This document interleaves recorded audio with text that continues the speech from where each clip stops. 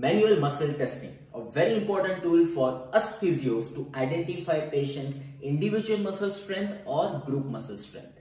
And for that, mainly we are using 4 grading systems or 4 grading scales. Hello everyone and welcome back to my channel Physiotrendz. This is me, Physiotherapist, Associate Professor at Vikas College of Physiotherapy, MPT, Ortho and Sports. My dear friends, in today's video, I am going to talk about 4 grading system for MMT in detail. The first one, what we are going to talk about is MRC Grading Scale for MMT. In this scale, basically 0 to 5 grades are there. 0 means there is no muscle contraction at all. 1 is flicker of contraction.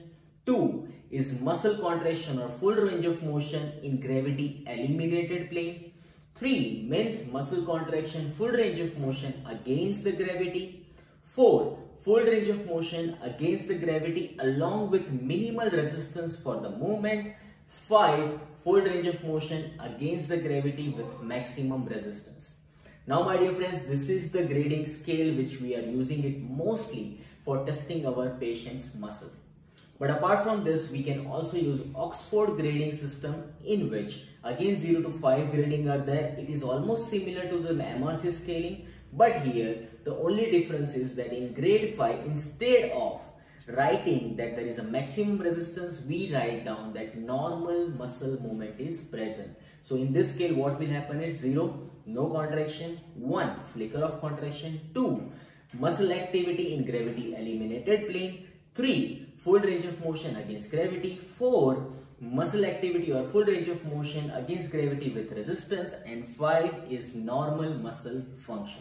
The next scale what we can use for MMT grading is Kendall scale. Now this scale is slightly different because here no 0 to 5 grades are there, but the grades are given from none to normal. Here none means there is no visible contraction in the muscle. Traceable means there is palpable contraction in the muscle. Poor means there is a full range of motion in gravity eliminated plane. Fair means there is a full range of motion against the gravity. Good means there is full range of motion against gravity with resistance. And normal means normal muscle functions with maximum resistance and full range of motion.